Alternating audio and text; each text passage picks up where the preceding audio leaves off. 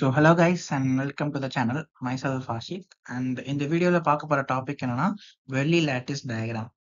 இது வந்து power system and டிரான்சியன் சப்ஜெக்ட்ல இருக்கும். இதுல ஃபோக்கஸ் பண்ண போறோம்னா இது எதுக்காக வந்துச்சு அண்ட் இதோட வரையறதுக்கான ஸ்டெப்ஸ் என்ன, அந்த ஃபுல் அண்ட் ஸ்டெப்ஸ் தான் நம்ம பார்க்க போறோம். ஓகேவா?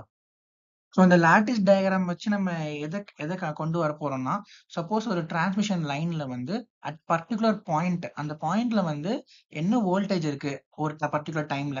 பர்ட்டிகுலர் டைம் அண்ட் பர்ட்டிகுலர் பாயிண்ட்ல வந்து அந்த இடத்துல எவ்வளவு அமௌண்ட் ஆஃப் வோல்டேஜ் வந்து இருக்கிறது கண்டுபிடிக்கிறதுக்காக இந்த லாட்டிஸ் டயகிராம் வந்து உருவாக்குனாங்க. ஓகேவா? நம்ம எக்ஸாம்பிள் வச்சு நான் இந்த வீடியோ ஃபுல்லா எக்ஸ்பிளைன் பண்றேன். அப்பதான் வந்து உங்களுக்கு ஈஸியா கிராஸ் பண்ண இருக்கும். வந்து ஒரு டிரான்ஸ்மிஷன் லைன் சிஸ்டம் எடுத்துக்கலாம். இதுல வந்து ஜென்ரேட் பண்ணக்கூடிய வோல்டேஜ் வந்து V அண்ட் இதுல இருக்க லோட் ரெசிஸ்டன்ஸ் வந்து RL னு அஸ்யூம் பண்ணிக்கலாம். அண்ட் இந்த லைனோட கேரக்டரிஸ்டிக் இம்பிடன்ஸ் வந்து ZC னு அஸ்யூம் பண்ணிக்கலாம். ஓகேவா? இங்க இருந்து ஜெனரேஷன் சைடு, அதாவது இங்க இருந்து சென்டிங் எண்ட், ரிசீவிங் எண்ட். ஓகேவா? இங்க சென்டிங் எண்ட்ல இருந்து வேவ் வந்து சென்ட் ஆகுறப்ப ஃபுல் வேவ் வந்து லோட் சைடுக்கு போகாது. அந்த ஃபுல் வேவ் போகாம கொஞ்சம் வேவ் போறது வந்து ரிஃப்ளெக்டட் வேவ்னு சொல்லுவோம். ரிஃப்ளெக்டட் வேவ் என்ன ஆகும்னா திருப்பி வந்துடும். அந்த பக்கம் போறது வந்து நான் ரிஃப்ளெக்டட் வேவ். ஓகேவா? இந்த ரிஃப்ளெக்டட் வேவ் என்ன ஆகும்னா மறுபடியும் இந்த பாத்துக்கு வரும். இந்த பாத்துக்கு வந்து இங்க இருந்து சென்டிங் எண்ட் சைடுக்கு மறுபடியும் வந்து இங்க இருந்து மறுபடியும் கொஞ்சம் வேவ் ரிஃப்ளெக்ட் ஆகும், கொஞ்சம் வேவ் வந்து இந்த பக்கம் பாஸ் ஆயிரும். இந்த ரிஃப்ளெக்ட் ஆன வேவ் வந்து மறுபடியும் ரிசீவிங் எண்ட் சைடு போவோம். அங்கேயும் மறுபடியும் ஃபுல் வேவ் வந்து அந்த பக்கம் லோடுக்கு போகாது. ரிஃப்ளெக்ட் ஆகிட்டு கொஞ்சம் வேவ் வந்து இந்த பக்கம் வரும். ஓகேவா? இந்த சிஸ்டம்ல வந்து பர்டிகுலரா எந்த டைம்ல வந்து எந்த வோல்டேஜ் இருக்குன்னு கண்டுபிடிக்கிறதுக்காக தான் இந்த லாட்டிஸ் டயகிராம் வந்து இன்ட்ரோடியூஸ் பண்ணிருக்காங்க. வந்து இங்க இருந்து இங்க வரதுக்கான டைம் பீரியட் வந்து நம்ம T அஸ்யூம் பண்ணிக்கலாம். ஓகேவா? Time period T. அங்க இருந்து மறுபடியும் ரிஃப்ளெக்ட் ஆயிட்டு இங்க வருதுன்னா இங்க போறதுக்கு எவ்வளவு டைம், அதாவது இந்த பாயிண்ட்ல இருந்து இந்த பாயிண்ட் சென்டிங் எண்ட்ல ரிசீவிங் எண்ட் போறது வரைக்கும் எடுத்த டைம் வந்து Tனா, மறுபடியும் அங்க இருந்து இங்க வரதுக்கு எடுத்த டைம் வந்து சேம் அதே T தான் இருக்கும். இந்த பாயிண்ட்ல பாத்தீங்கன்னா எவ்வளவு டைம் ஆயிருக்கும், T பிளஸ் T உங்களுக்கு 2T வந்திருக்கும். ஓகேவா? இந்த 2T வந்து இங்க ரீச் ஆகிறப்ப இன்னொரு டைம் ஆட் ஆகும், இன்னொரு டைம் பீரியட். 3T ஆயிரும். அங்க இருந்து மறுபடியும் இந்த பக்கம் வரப்ப 4T. ஓகேவா? இப்படி ப்ராசஸ் வந்து கண்டினியூஸா போயிட்டே இருக்கும். அண்ட் இப்போ எக்ஸாம்பிள் கேட்பாங்க, எனக்கு வந்து அட் 4 நானோ செகண்ட். வந்து 4 நானோ செகண்ட்ல வந்து எனக்கு எவ்வளவு வோல்டேஜ் இருக்கு அந்த டைம்ல வந்து அப்படின்னு சொல்லி கேட்பாங்க. அந்த மாதிரி தான் கொஸ்டின்ஸ் பேஸ்டா போகும் ப்ராப்ளமேட்டிக்கா போறப்ப. ஓகேவா? நெக்ஸ்ட் வந்து நம்ம எக்ஸாம்பிள். இப்போ நம்ம வந்து ஒரு சிஸ்டம் எடுத்துக்கலாம். இந்த சிஸ்டம்ல பாத்தீங்கன்னா ஒரு ஜெனரேட்டர் இருக்குது, சேம் டிரான்ஸ்மிஷன் லைன் இருக்குது அண்ட் லோட் இருக்கு, ரிட்டர்ன் பாத் இங்க இருக்கு. ஓகேவா? இதுல வந்து இது எடுத்துக்க டைம், அதாவது சென்டிங் எண்ட்ல இருந்து ரிசீவிங் எண்ட் போறதுக்கு எடுத்த டைம் பீரியட் வந்து Tன்னு எடுத்துக்கணும். ஓகேவா? இதுல வந்து நம்ம ஒரு கோஎஃபிஷியன்ட் இன்ட்ரோடியூஸ் பண்றோம். அது வந்து ரிஃப்ளெக்ஷன் கோஎஃபிஷியன்ட்னு சொல்லுவாங்க. அது வந்து ஆல்பாங்கிறது டினோட் பண்றோம். ஆர் ஆல்பா, ஆல்பா ஆர்னா ரிசீவிங் எண்ட்ல இருக்க ரிஃப்ளெக்ஷன் கோஎஃபிஷியன்ட், ஆல்பா எஸ்னா சென்டிங் எண்ட்ல இருக்க ரிஃப்ளெக்ஷன் கோஎஃபிஷியன்ட். ஓகேவா? இதுக்கு ரெஸ்பெக்டிவ் ஃபார்முலாஸ் என்னன்னா load resistance minus characteristic impedance divided by load resistance plus characteristic impedance. ஓகேவா? நெக்ஸ்ட் அதே மாதிரி சென்டிங் எண்டுக்கும் அதே ஃபார்முலா தான். என்ன ஆகும்னா நமக்கு சென்டிங் எண்ட்ல இருக்கும்போது லோட் டிஸ்டன்ஸ் இருக்காது. ஏன்னா லோட் டிஸ்டன்ஸ் எப்போ பிக்சருக்கு வரும்னா ரிசீவிங் எண்ட்ல இருக்கும்போது, இந்த பாயிண்ட் ரிசீவிங் எண்ட்ல இருக்கும்போது நமக்கு லோட் இருக்கும், சென்டிங் எண்ட்ல இருக்கும்போது லோட் டிஸ்டன்ஸ் இருக்காது. அதனால இந்த சேம் ஃபார்முலால வந்து RLங்கிற வேல்யூ 0 போட்டோம்னா நம்மளுக்கு வந்து சென்டிங் எண்டோட ரிஃப்ளெக்ஷன் கோஎஃபிஷியன்ட் கிடைச்சிடும். ஓகேவா? 0 minus ZC by 0 plus ZC. ZC cancel ஆயிரும். You will get -1. அதை ஃபைனலைஸ் பண்றோம்னா ரிசீவிங் எண்டோட ரிஃப்ளெக்ஷன் கோஎஃபிஷியன்ட் வந்து இந்த value, sending end reflection coefficient வந்து -1. ஓகேவா? அதான் இங்க டயகிராம்ல போட்டிருக்கோம். என்ன மீன்னா இதுல இந்த ஆக்சிஸ் வந்து டிஸ்டன்ஸ். ஓகேவா? டிரான்ஸ்மிஷன் லைனோட டிஸ்டன்ஸை நம்ம ரெப்ரசென்ட் பண்ணுவோம். அண்ட் இந்த கீழே போற ஆக்சிஸ் வந்து டைம் பீரியட்னு சொல்லுவோம். ஓகேவா?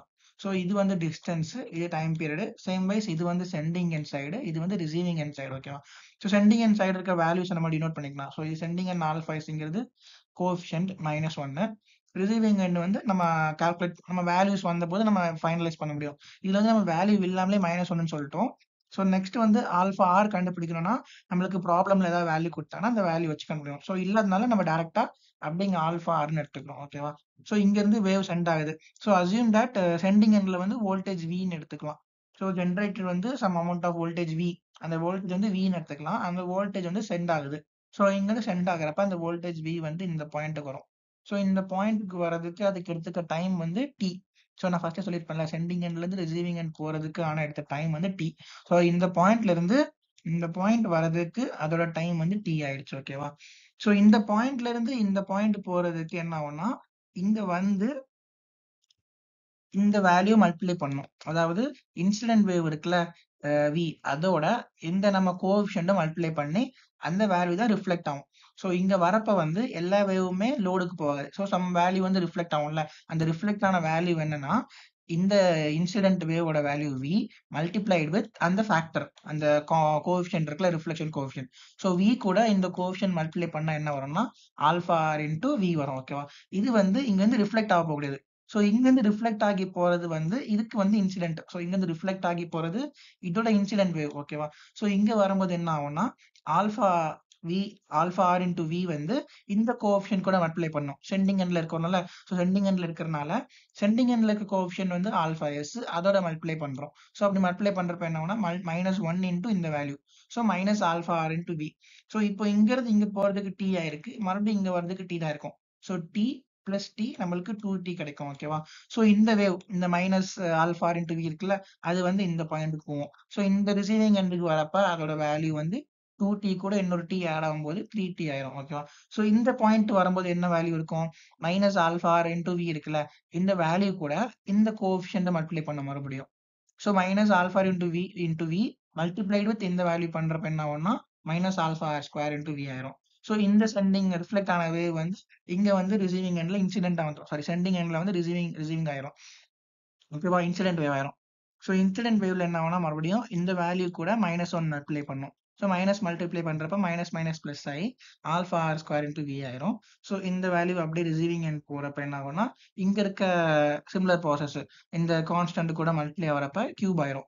So alpha cube R into we. So மறுபடியும் இந்த பக்கம் வந்து -1 மல்டிப்ளை ஆகி மைனஸ் கிடைச்சிரும். இந்த பக்கம் போறப்ப 70. ஸோ இங்க 3t கூட இன்னொரு t ஆட் ஆகிறப்ப 4t 5t 60 70 எப்படி போயிட்டே இருக்கும். ஓகேவா? ஸோ இதுதான் வந்து லாட்டிஸ் டயக்ராமோட ரெப்ரசன்டேஷன். ஸோ இந்த டயக்ராம் மூலமா தான் பர்ட்டிகுலர் பாயிண்ட் இதான் டைம் இருக்குல்ல ஆக்சுவலி. ஸோ இப்போ டீல எனக்கு வந்து எவ்வளோ வோல்டேஜ் இருக்கும்னு கேட்பாங்க. 3t இன்ஸ்டன்ஸ்ல வந்து எவ்வளோ வோல்டேஜ் இருக்கும். அதே மாதிரி 2tல 5tல அப்படின்னு கேட்குறப்ப தான் நம்ம இந்த டயக்ராம் வச்சு அதுல இருந்து கால்குலேட் பண்ணுவாங்க. ஓகேவா? ஸோ அது எப்படி கால்குலேட் பண்றதுன்னு பார்க்கலாம். ஸோ நெக்ஸ்ட் நம்ம என்ன பண்ண போறோம்னா பர்ட்டிகுலர் பாயிண்ட் வந்து அந்த டைம்ல வந்து நம்மளுக்கு எவ்வளோ வோல்டேஜ் இருக்கு அதை கால்குலேட் பண்ண போறோம். ஓகேவா? ஸோ இந்த பாயிண்ட்ல எக்ஸாம்பிள் எடுத்துக்கிறோம். ஸோ இதுக்கு ஃபார்முலா என்னன்னா டோட்டல் அதாவது அந்த பாயிண்ட்ல இருக்க டோட்டல் வோல்டேஜ் வேல்யூ என்னன்னா இன்சிடென்ட் சிக்னலோட வேல்யூ பிளஸ் ரிஃப்ளெக்ட் ஆனது எவ்வளவு இதுதான் ஃபார்முலா. ஓகேவா? ஸோ இப்போ இந்த பாயிண்ட்ல வேணும்னா இந்த பாயிண்ட்ல வந்து இன்சிடென்ட் எவ்வளவு இன்சிடென்ட் வந்து வி வந்திருக்கு. ஸோ வி பிளஸ் எவ்வளோ ரிஃப்ளெக்ட் ஆகி போயிருக்கு ரிஃப்ளெக்ட் ஆகி போறது வந்து ஆல்ஃபா இன்டு வி. ஸோ அதனால ஆல்ஃபா இன்டு வின்னு எடுத்தாச்சு. ஓகேவா? ஸோ இந்த பாயிண்ட். ஸோ அதே மாதிரி இந்த பாயிண்ட் எடுத்துக்கிட்டோம்னா இந்த பாயிண்ட்ல வந்து இந்த இந்த வேவ் இருக்குல்ல ஆக்சுவலி இந்த வேவ் வந்து அப்படியே இந்த டோட்டல் டியூரேஷன் அதாவது டீல இருந்து 3t வரது வரைக்கும் இந்த வேவ் வந்து டிராவல் ஆகிட்டே வரும். ஸோ சேம் இந்த வேல்யூ ஆஃப் வோல்டேஜ் தான் இந்த இடத்து ஃபுல்லா இருக்கும். ஸோ 3tக்கு வரும்போது என்ன பண்ணணும்னா இதுக்கு முன்னாடி எவ்வளவு வந்திருக்கு இந்த வேல்யூ இருக்குல்ல இந்த வேல்யூ கூடவே இன்சிடென்ட் எவ்வளவு இந்த வேல்யூ மைனஸ் ஆல்ஃபா ஆரா மைனஸ் ஆல்ஃபா போட்டாச்சு. எவ்வளவு ரிஃப்ளெக்ட் ஆகி போயிருக்கு minus alpha square R into we. So அதை போட்ட உடனே நம்மளுக்கு இந்த பாயிண்ட்ல எவ்வளவு வேல்யூன்னு கிடைச்சிரும். ஸோ இதுல வந்து இதுவும் கேன்சல் ஆயிரும். We get V minus alpha square R into we கிடைக்கும். ஓகேவா? ஸோ இந்த பாயிண்ட். ஸோ அதே மாதிரி 5t இந்த பாயிண்ட்ல கேட்டாங்கன்னா இந்த டோட்டல் வேல்யூ வச்சுக்கணும்.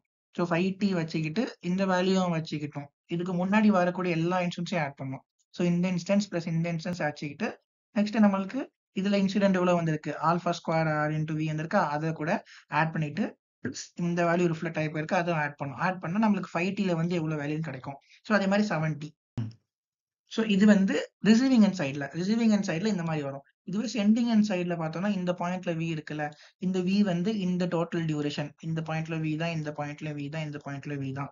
ஸோ இந்த பாயிண்ட்ல வி தான் கிடைக்கும். ஸோ இப்போ 2tல கேட்டாங்கன்னா இங்க வந்து வி இருக்கு. ஸோ வி பிளஸ் எவ்வளவு ரிசீவ் ஆயிருக்கு சாரி எவ்வளவு இன்சிடென்ட் ஆயிருக்கு இன்சிடென்ட் ஆகிறது வந்து alpha into we. So V plus alpha into V minus எவ்வளவு ரிஃப்ளெக்ட் ஆகி போயிருக்கு. ஸோ மைனஸ் இந்த வேல்யூ.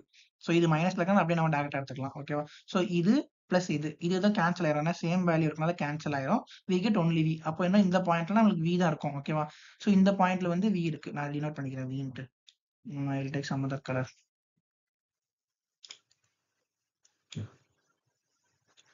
ஸோ வந்து இந்த பாயிண்ட்ல இருந்து வின்னு எடுத்துக்கலாம். ஸோ ஏன் வி வந்துச்சுன்னா இங்க வி வந்து இந்த டைம் பீரியட் ஃபுல்லா இருக்குமா இந்த இடத்துல வி வந்துச்சு.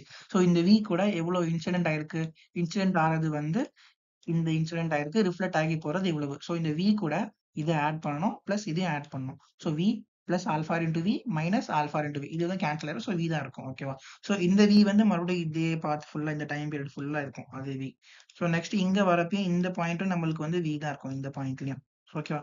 ஸோ இந்த பாயிண்ட்ல வி இருக்கிறப்ப இன்சிடென்ட் எவ்வளவு ஆகுது? Minus alpha square R into we. இங்க ரிஃப்ளெக்ட் ஆகி போறது பிளஸ். ஸோ இதுவும் கேன்சல் ஆயிரும். இங்க வி தான் இருக்கும். ஸோ இந்த வி தான் மறுபடியும் இங்க போகும். ஸோ நம்மளுக்கு சென்டிங் எண்ட்ல எப்போ எல்லா பாயிண்ட்லயுமே வி வின்னு தான் கிடைச்சிட்டு இருக்கும். ரிசீவிங் எண்ட்ல வந்து நம்மளுக்கு ஒரு டைமா மாறிட்டே இருக்கும். ஓகேவா? ஸோ இது வந்து இதான் மெயின் ஃபோக்கஸ். ஸோ இந்த வேல்யூ வோல்டேஜ் வேல்யூ வருதுல்ல. ஸோ அட் பர்ட்டிகுலர்ல வந்து எவ்வளோ வேல்யூ ஆஃப் வோல்டேஜ் இருக்குன்னு கண்டுபிடிக்கிறதுக்காக தான் இந்த லாட்டிஸ் டயக்ராம் வந்து ரெப்ரசென்ட் பண்றாங்க. ஸோ ஸ்டெப் பை ஸ்டெப் எழுதணும்னா ஃபர்ஸ்ட் வந்து இந்த ஆக்சிஸ் வந்து நம்ம டிஸ்டன்ஸ் எடுத்துக்கிறோம். எக்ஸ் ஆக்சிஸ் வந்து நம்ம டிஸ்டன்ஸ்க்கு மெஷர் பண்றோம். ஒய் ஆக்சிஸ் வந்து நம்ம வந்து டைம்க்கு பீரியடுக்காக எடுக்கிறோம். So time. ஸோ நெக்ஸ்ட் வந்து லெஃப்ட் சைட்ல வந்து சென்டிங் அண்ட் வோல்டேஜ், ரைட் சைட்ல வந்து ரிசீவிங் அண்ட் வோல்டேஜ். அது செகண்ட் ஸ்டெப்பா. தேர்ட் ஸ்டெப் வந்து நம்ம ரிஃப்ளெக்ஷன் கோஎஃபிஷியன்ட் கால்குலேட் பண்ணோம். ஸோ ரிஃப்ளெக்ஷன் கோஎஃபிஷியன்ட் வந்து பார்க்குறப்ப ஆல்ஃபா வந்து பாசிட்டிவா இருக்கும். ஆல்ஃபா எஸ் வந்து நெகட்டிவா இருக்கும் எப்பவுமே. ஓகேவா? ஸோ இது வந்து தேர்ட் ஸ்டெப். ஃபோர்த் ஸ்டெப் என்னன்னா, இங்கிருந்து வரப்ப என்ன ஆகும்னா, இங்கிருந்து சென்டிங் எண்ட்ல ரிசீவிங் எண்ட் போறப்ப மறுபடியும் ரிஃப்ளெக்ட் ஆகி வரக்கூடிய வேவ் வந்து அந்த ஃபேக்டரோட மல்டிபிளா இருக்கும். ஸோ இங்க சென்டிங் எண்ட் போற வேவ் வி இருந்துச்சுன்னா, அங்கிருந்து ரிஃப்ளெக்ட் ஆகுறது வந்து அந்த ரிஃப்ளெக்ஷன் ஃபேக்டர் ஆல்ஃபா ஆரோட மல்டிப்ளையிங் ஃபேக்டரா இருக்கும். ஸோ இன்டூ இந்த ஃபேக்டரை மல்டிப்ளை பண்ணோன்னே இந்த பக்கம் வந்துரும். மறுபடியும் இங்கிருந்து மறுபடியும் நம்ம ரிசீவிங் எண்ட் போறப்ப என்ன பண்ணணும்னா, இங்க இருக்க இந்த வேல்யூவோட மல்டிப்ளை பண்ணணும். மறுபடியும் அந்த பக்கம் போயிட்டு மல்டிப்ளை பண்ணணும். ஸோ இந்த ப்ராசஸ் தான் நம்ம ஸ்டெப் பை ஸ்டெப்பா எழுதணும். ஓகேவா?